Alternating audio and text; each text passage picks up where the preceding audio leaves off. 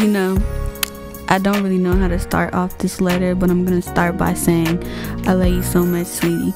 If life were easy and ready-made, I wouldn't have to write this letter to you, but being that life is unpredictable and challenging, that isn't the case. That's the thing though, life isn't easy, especially mine, and being that I would have been the person who cared for your life, it would have been hard to try to make mine and yours as easy as I could. You have no idea how much it hurt me to let you go. I really believe that we can make it with or without money. When you join me in the future, I want to make sure that you have the best of both worlds. I want you to have a carefree life and never have to worry and want for anything.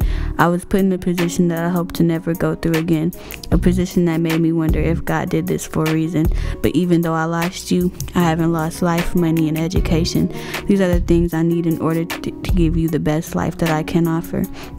The things needed to provide for my baby. And yes, you are and always will be my baby. I guess I'm kind of beating around the bush, but what I'm really trying to say is I hope you can forgive me for making a decision that I thought was best for both of us. Even though people tell me that you were only an embryo, to me you will always be my baby. Love always, Mom. Later that night, when I was finished with the letter, I fell asleep and had a dream. I realized that it was my baby talking to me. I heard her voice as she spoke back to me through my dreams, and I knew that I had made the right choice. Hey Mom, I heard your letter and I want you to know that you're forgiven. As for me, I'm cool and I'm missing you more than ever. I know it was hard for you, but I could feel your love even though you were going through a lot at the time. I understand even though you may not think I do. Grandma wasn't even stable for you, so how could you be stable for me? Don't trip, Mama. I felt your pain and trust me, I know I will be seeing you in the future. Oh, and I want to know how Dad is. I know he treats you good, so I know he'll be a good father. Tell him I love him and not to stress so much.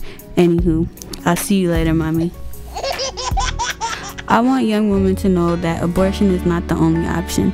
There are 3 main options to choose from. The first option would be to keep the baby. The second option would be to keep the baby, and once the baby is born, put it up for adoption.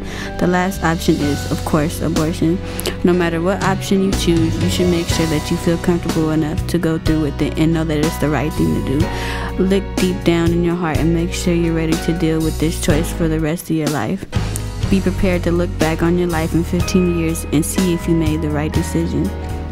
Know that deciding to keep the baby doesn't automatically mean struggle. People always talk about the hardships you have to go through in order to keep a baby. Yes, it will be hard, but remember, it's not impossible.